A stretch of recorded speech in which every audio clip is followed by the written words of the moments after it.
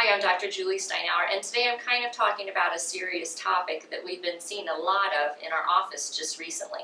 So we've had tons and tons of patients coming into our office who have had previous strabismus or eye turn surgeries. And this is not new to us. We've been dealing with this for many, many years, but for whatever reason here lately, we're just getting a gamut of people.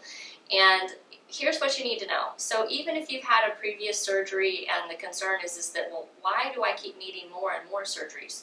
Shouldn't the first one have corrected this? Like, why am I on surgery 2, 3, 4, even 5 is what we're hearing sometimes.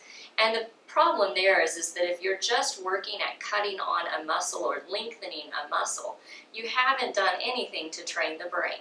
And we kind of forget that the brain is the thing that really controls our whole body, including our muscles of our eyes. And so why is vision therapy so successful? Well, what it's doing is it's actually training the brain to be the control center, as it should be, for your muscles. Are the muscles weak or too strong? No, they're just right. But the problem is that the signal from the brain to the muscle might be weak, or it might be too strong in some areas, kind of compensating for a weak one on another side.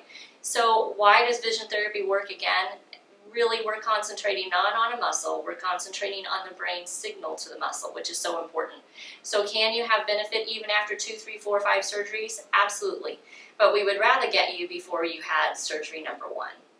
Even though that happens, we can still work with you no matter how many surgeries you have had. And for more information about what we do, I would go to visionforlifeworks.com and learn more. Thank you.